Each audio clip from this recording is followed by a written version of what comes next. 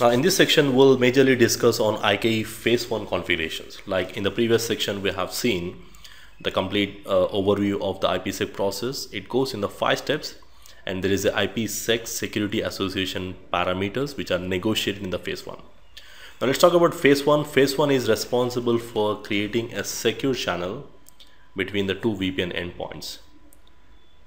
And we need to create some policy here. Probably we call it as the ISCAM policy, Internet Security Association Key Management Protocol policy, and that particular policy is going to define the authentication and the encryption algorithms which to be used, and also it defines the hashing function which is used to control the traffic between the two VPN endpoints.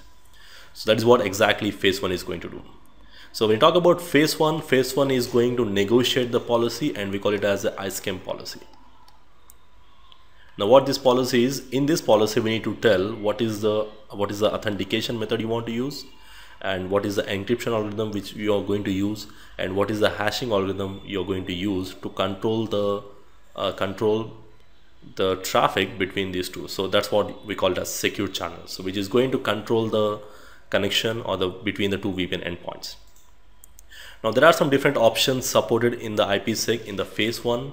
Like when you talk about encryption, we got some options like DES, 3DS and AES, and when these are the protocols which are responsible for providing your encryption, whereas Diffie-Hellman algorithm, DH algorithm, is used to establish a secret key between the two VPN endpoints.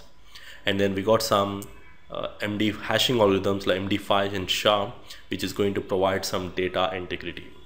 Now probably we can use question marks to find out what are the possible options, and whereas AES is much more secure than 3DS, and 3DS is much more secure than DES. Now the first step here will be we need to negotiate the ISCAM policy. Now in the phase 1 we need to define the ISCAM policy, and we need to ensure that whatever the authentication method or whatever the algorithms we are using on the router A has to match on both the sides in order to have phase 1 successful. So if they do not match, in that case your phase 1 will go down automatically, your phase 2 also will not work. So now there are different options. Like the first thing, we'll talk about authentication. Now if you want to use authentication, probably there are two different methods we can use. Either we can use a pre-shared key authentication or some advanced authentication method by using external signatures, RSA signatures, but probably we'll be using pre-shared key authentication here, where we are going to configure some passwords on both the sides, and we have to match the passwords on both the sides. If the password matches, then automatically it is going to ensure that it's going to validate the peer identity. And apart from that, we are going to use some Diffie-Hellman algorithm. Now Diffie-Hellman algorithm is majorly responsible for secure key exchange between the two endpoints. So that's something what Diffie-Hellman algorithm is going to do. And then probably you know that encryption methods like DES, AES, those are the different options we can use for encryption as well. Now when it comes to configuration of the phase 1, there are 3 major steps we have. The first step is we need to enable the IKE policies. That's what we need to say. We need to enable that ISCAM policy on both the routers, and then we need to define what are the different parameters you are going to use in the case of ISCAM policies, and what is the authentication we are going to use. So if you're using pre-shared key authentication, then we need to configure some pre-shared key authentication passwords on both the sides. Let's see in the command line what are the commands we need to configure on the routers. Let's go with the first step. Now the first step, we need to enable the IKE on that particular router. We need to give this command, crypto ISCAM enable. Now if you don't find this command on your iOS, probably you need to upgrade your iOS, but most of the iOS versions support these things like crypto ISCAM enable. Now once you enable this command, it's going to create a default ISCAM policy which is present by default, and it uses some default encryption method, default hashing algorithm, and the default Diffie-Hellman group. Okay, so if you want to create your own ISCAM policy where you want to define what authentication method to use or what hashing algorithm we need to use, then we need to define our own policies. And if you want to define your own policies, probably we need to get into the command line, we need to say crypto IKE policy, and the numbers, we can define some numbers, and the numbers will define the order of the different policies, and we can have multiple policies on the same router. So we'll talk about this more like when we have multiple policies. Now the first thing, we are going to use authentication pre-shared key, which means we are going to configure some password on both the sides, and for authentication they should use a pre-shared key. On both the sides you must have the same configuration, and what encryption method you want to use, what is the hashing algorithm you want to use, what is the Diffie-Hellman algorithm you want to use for the secret key exchange. Now the same thing you have to do on the router 2 as well. And after that, as we are using pre-shared keys, we need to configure a pre-shared key where we are going to define the password will be Cisco 123 on both the sides, and then we need to define the remote peer. Like in my scenario on the router 2, the remote peer is 15.001, and on the router 1 the remote peer is 25.002. And we can verify this by using show crypto IKE key for verifying your key. And if you want to verify this IKE policy, there is a command show crypto IKE policy commands. So let's go to the command line and enable these things on the routers here. So I'll go to the command line. In the previous step, we have already defined some interesting traffic.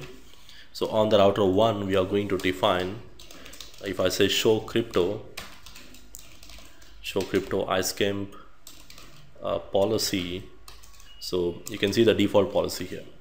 These are default policies, but we are going to use our own policy here. So first I'm going to ensure that IKE enable. So I'm going to enable this, and after that I'm going to define crypto IKE policy, and then we can define some priority numbers.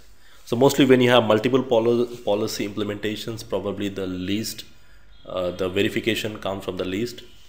Like let's say you have some 5 and 10, probably 5 policy with 5 number will be checked before it checks the 10. So whichever the policy matches on both the sides parameters, it will go with that particular policy. So I'm going to use some 10 here, and if you use question mark, you can find the different options. We don't need to memorize, just use question mark here, and it's asking what is the authentication method you want to use. Now probably we are not going to use any external signature based authentications. We are going to use just pre-shared key authentications. And then if you use question mark again, and after that it's asking you what is the encryption method I want to use, and if you give question mark, probably you'll find all the possible options here. Now in my iOS, I got some 3 different authentication methods supported, so I'm going with AES.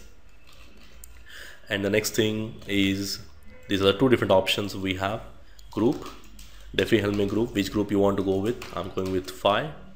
And then hashing algorithm, we got 2 hashing algorithms, MD5 and SHA. So these are for data integrity. Now I'm going to define as SHA.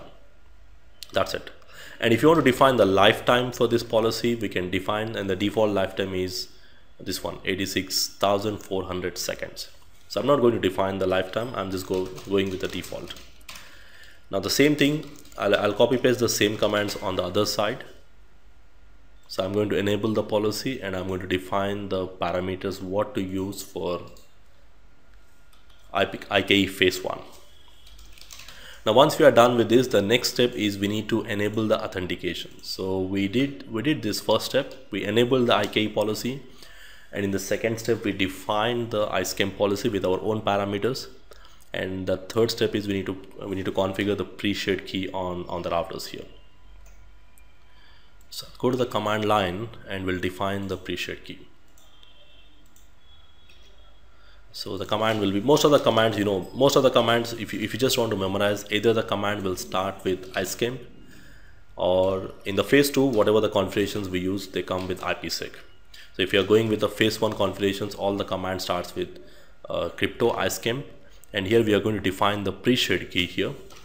We are going to define the key, and then I'm going to use an unencrypted text 0, and the password is Cisco 123, and then I'm going to define the address of the remote host. On the router 1, the address of the remote host is 25.002. And the same thing on the router 2 as well. We are going to apply crypto ISCAMP key, and then we need to define the key Cisco 123. Key has to match on both the sides, and then the address of the peer is 15.0.0.1. So if you want to verify, we can use show crypto key, ISCAMP key, we can say. I can see the ISCAMP key, what we are using for pre-shared key.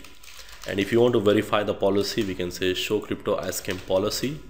Now right now this router is configured with two different policies. One is a default policy and then the policy 10 here. So the default lifetime is 86,400 seconds, and then we need to ensure that these parameters has to match on both the ends in order for the IKE phase 1 to be successful.